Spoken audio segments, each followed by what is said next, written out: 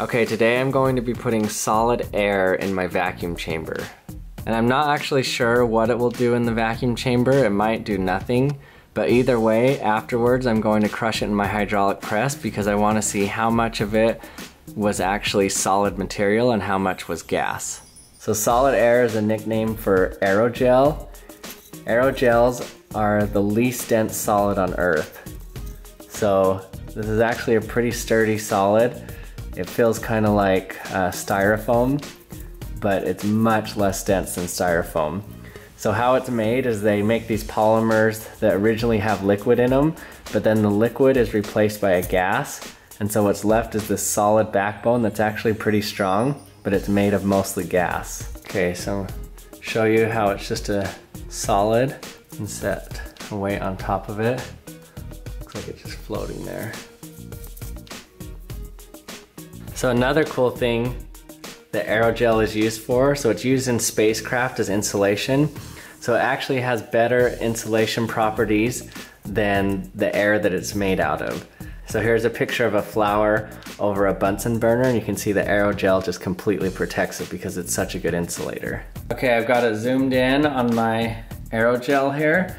So I'm not quite sure what will happen here. I know there's a gas inside of it. I don't know if it'll just shatter or what it will do here. It might do nothing. Let's check it out.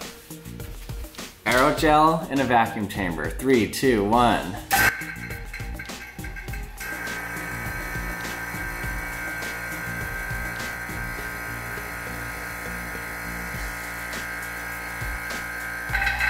So at full vacuum and not much is happening here. Okay, let's let the air back in. Probably gonna blow it all over.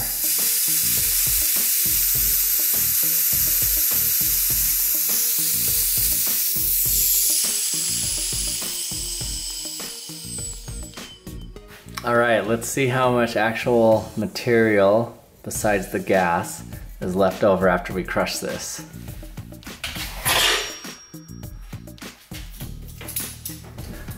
Okay, aerogel crushed in a hydraulic press. 3, 2, 1.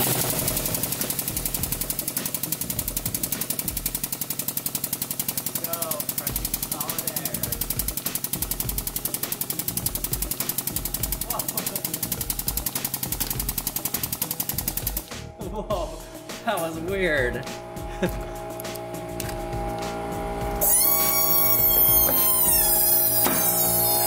Okay, that was weird. So here's the pieces of aerogel that broke kind of like glass. I read that the actual solid structure is glass-like. So it broke like really ultra low density glass. Really weird to crush it. It just kind of disintegrates in your hand. So if I collect a bunch of the powder, it's just kind of this white powder afterwards. So that entire solid piece there was just almost an undetectable amount of powder. Hey, thanks for watching another episode. If you like this video and you haven't subscribed yet, remember to hit subscribe for the latest action in the future.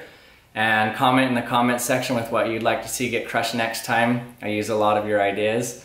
And if you want to see me put anything in my vacuum chamber, add that to the comments section. And I'll see you next time.